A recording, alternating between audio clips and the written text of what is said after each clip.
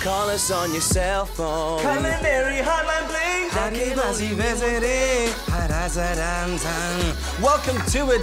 083-913-3728. Give us a call. It's the Culinary Hotline Bling. Ting, ting, ting. All right, let's get into your questions. I was very intrigued as to why you brought us dipotata. Patata, to find out why. So this comes off of a question from Zin Arm, who called in and said, how do I prevent sweet potatoes from changing colour when cooking? Do they even change colour? They do. This variety that is indigenous to here, I know my grandfather used to grow this, is white-fleshed. So let me just... You see, on the inside, I thought you were about to break it in half. I was like, yo, I'm not that strong. Cool. Okay. So it's white on the inside, so it does oxidize, just like a potato would. Yes. So the best thing to do is, as soon as you peel it, pop it into water. Okay. You can use acidulated water, but it's not necessary.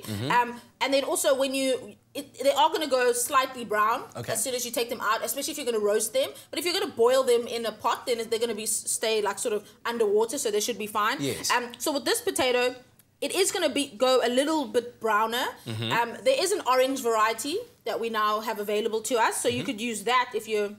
But then that looks more like butternut than a sweet potato. Understood. So, so the best thing is to keep it under water as soon as you peeled it, or in water with lemon juice. Yeah. Just like potatoes, though, can you, when you buy, let's say, a big batch of sweet potatoes, peel them, chop them up, put them in a plastic bag, freeze them until you use them? You can, but those will discolor slightly. Okay, all right. Because I just wanted to know, when you go for Christmas and then you buy the big bag, because it's now 20 rand and no longer, you know what I'm saying? But they'll keep in a dark place. Potatoes will keep for a long time. I did that like 2 weeks ago, and they started growing trees. Growing trees. Okay, so sweet potatoes are starchy potatoes, regular potatoes. You always keep in a dark place. You can actually buy a potato bag. Yeah. Like it's a bag. It's so cute. I have one on my vegetable rack. It's like a house for potatoes. It's really cute. Little potatoes. Sweet potatoes, however, you can store in the fridge. So other potatoes don't store in the fridge because it turns the starch into sugar and then it makes them more funny. These ones have so much sugar in them, so it's good. You want them to be preserve themselves.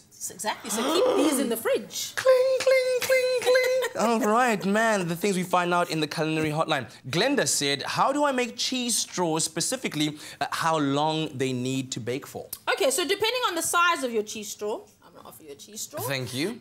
Cheese straws are basically just puff pastry and your choice of cheese sprinkled on top, then twisted and baked. Depending on the thickness that you're going to make them, that's how long they take to bake. So something this size will bake for about 20 minutes. So the key is to make sure that it's crisp when you break it, and that's how you know.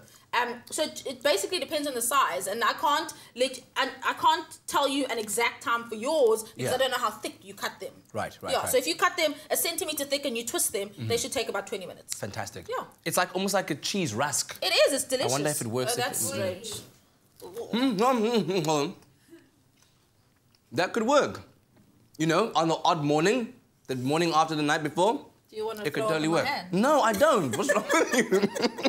Oh, anyway, we will continue with the Culinary Hotline Bling. Sing, sing, sing very shortly.